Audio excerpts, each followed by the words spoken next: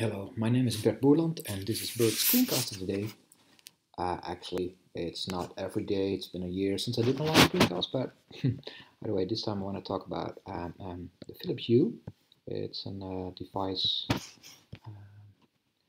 It's a lamp where you can change the color via an interface. So, for example, this is in a browser, but there are native apps and there are all kinds of things where you can change the color of the lights. So what I wanted to do, I wanted to change the color of the lights depending on what is showing on the television. If I'm playing a game and I'm hit, I want to see red, and if I'm watching a movie and there's lots of there's a blue sea and people are sailing on the sea, I want to have a blue light.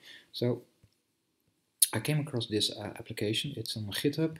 Well, I'll dump the URL in the show notes. And basically what it does, if you have a captured image, it takes 1/3 and makes it the left, the middle, and the right to the right. So here, for example, the left area is dominant. Black and white are filtered out, of course. So the dominant is orange, and hence it's orange. And here the dominant is light bluish, and hence it's bluish.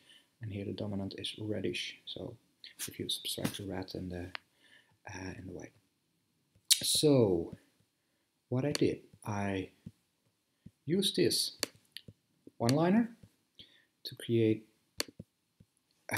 here you see it, to create a directory with, let me see here, the current, that's a snapshot of my current desktop.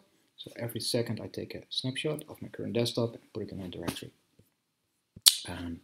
What I did next was download this in program.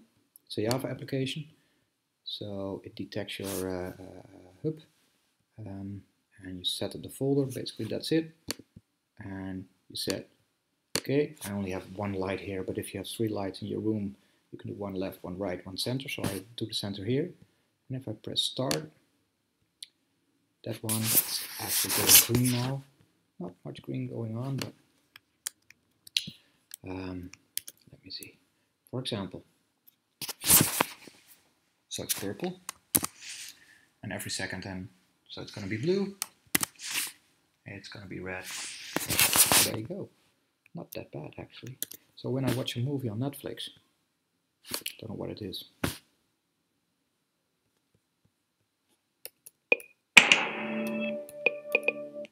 It's going to be white.